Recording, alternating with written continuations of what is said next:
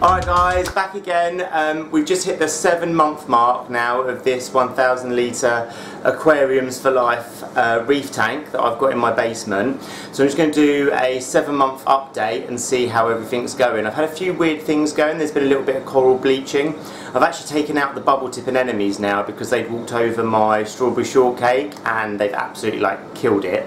So I managed to frag off a couple of little bits which I think are doing okay, so fingers crossed they're going to be alright.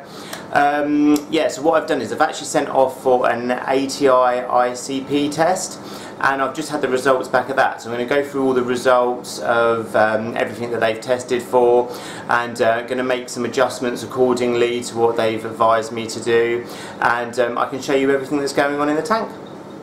Oh yeah, and one thing before we get started, I want to say a massive thank you to everybody who's liked, shared, commented on all these videos. It really spurs me on, so if you're on the fence and you haven't subscribed yet, click the subscribe button, it really does help me out.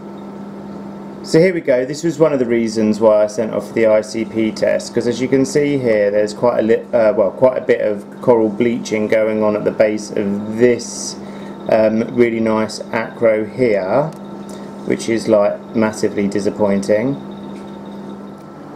Also, this coral's not looking too happy at the moment either.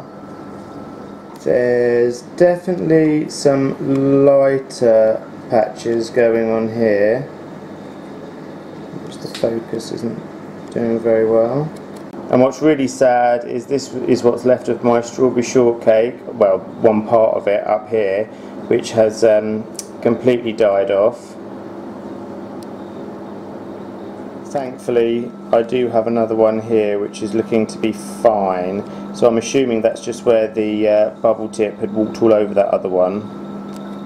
So there is a lot of good going on in this tank. I mean, you can see it's really flourishing, but unfortunately when it's your tank all you tend to see is the bad things.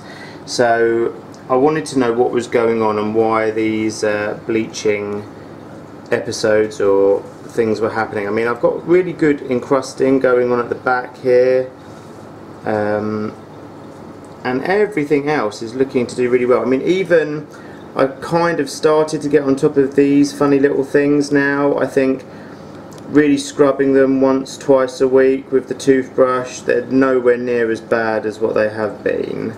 So I just got to stay on top of it. All the euphyllias are looking really plump and lovely. And down here all of these are looking really nice, and again more encrusting onto the back there. So yeah, I mean, loads of really good stuff going on, but like I say, it just annoys me when there's a few things that aren't looking so great. These are recovering, so here there's a little bit of burnt coral and the ends of this one as well, and that's from that bubble tip anemone that walked over everything.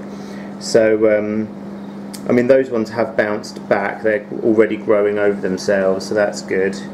So yeah, hopefully everything else will recover nicely. That's so pretty.